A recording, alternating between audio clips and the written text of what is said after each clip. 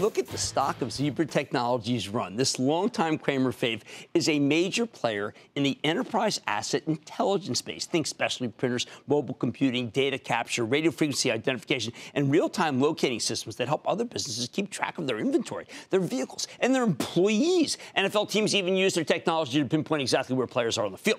Zebra's been a fantastic performer, and I am proud to say, as our guest knows, that we've been behind it all the way. Today, the stock rallied another nearly $15, or close to 7%, after the company reported yet another blowout quarter. The company posted a 15-cent earnings beat off 328 basis. Inline sales, even better. Management gave bullish guidance for the next quarter. So can this stock keep climbing? Let's take a closer look with Anders Gustafsson. He's the always bankable CEO of Zebra Technologies to get a better read on the quarter and where his company's headed. Mr. Gustafsson, welcome back to Mad Money. Thank you. Thank you. Anders, I don't know. It really came together this quarter, whether it be a gigantic 39,000 mobile computer to a grocer in this country, whether it be the healthcare orders overseas, whether it be a recognition about just-in-time inventory and how you can save and not have as many employees.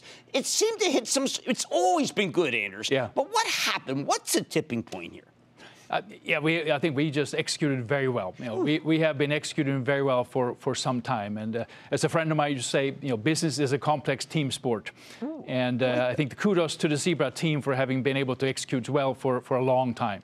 Now, at the same time, you've had to deal with, you're smack in the middle of the China trade problem. Yeah. You are pivoting quickly and getting your manufacturing out of China. How's that working? So far, so good. We've already moved all the products that were impacted by list 1, 2, and 3. Right. We're now in the middle of moving our list 4 products out. But as a technology company, electronics company, our supply chain has been very focused on China. And we're now moving to other Southeast Asian countries with our current partners and basically replicating our lines. So we will have more redundancy in the system going forward. Will the government say, wait a second, you are just literally taking the Chinese people's product and moving it somewhere else, and therefore you're not doing what President Trump wants? No, we are very careful making sure that we get the proper certification that the country of origin becomes real. So we're sourcing the same components many times, but they're coming from outside of China. They don't go into China. I was with someone this weekend who sourced $1 billion worth of product. It was from China, was trying to move it out, and the quality wasn't as good. Are you able to replicate that great quality that the Chinese have? Yeah, we fully expect so. So we were, the partners that have been manufacturing our products today are the ones that are moving the same products to other countries in Southeast Asia, and they're going into existing facilities. So we think that this, the startup issue should be minimal, and we will have a lot of effort, a lot of focus by our team from the U.S. and Asia, as well as our partners, to make sure that we stay on top of that. Okay, now at one point you do actually call out the weakest area is China. Yeah. Now, is that going down the road to hurt your performance, or are the other areas doing so well that we don't have to worry?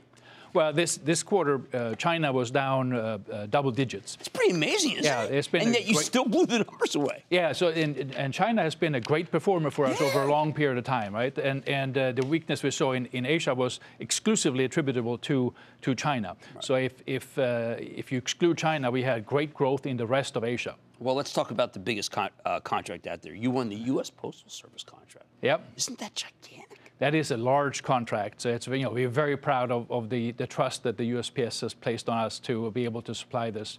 This is the biggest contract in the history of the company. And they're looking to now create greater visibility and better execution around their parcel delivery network. Now, they do have, I don't know if people realize, but all the big retailers use them for e-commerce. Sure. Yeah, they're a very large e-commerce delivery service. Right. And, they have a huge network of letter carriers. And, we will instrument them with new technology that will enable them to have better productivity and a better service. You said to me that healthcare would be huge. It looks like the Europeans are really starting to adopt it. Why are they being so aggressive?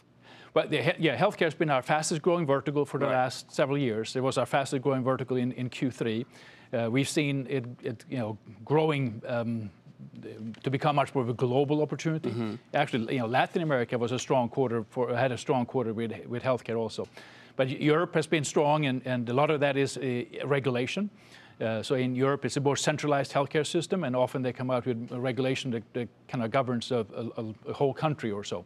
All right, now let's just talk about this grocer. I know you don't name the grocer, but 39,000 of our TC52 mobile computers. Is that wanding?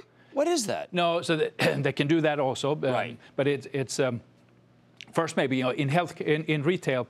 The industry has transformed over the last few years. We're trying to invest heavily in technology to enable omni-channel capabilities, improve the front of store or customer experience.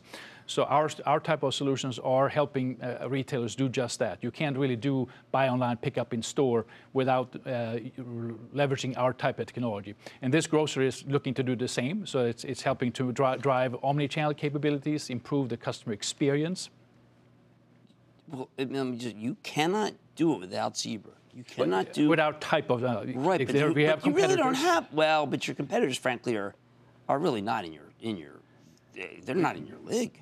We've been doing well, but so we have a very solid market share in retail. See, I think your only competitor is yourself. Yeah. That's how I look at it, because I do a lot of work. I was going by the old Simple Technology building on the LIE the other day, and I said, you guys own it, and you compete against yourself to up your game constantly. Yeah, no, I think that's fair. All right. Well, congratulations on just amazing work. Guys, look at this stock, and we're not going away from it at all. That's Anders Gustafsson. He is the CEO of Zebra Technologies. When this stock goes, it really goes.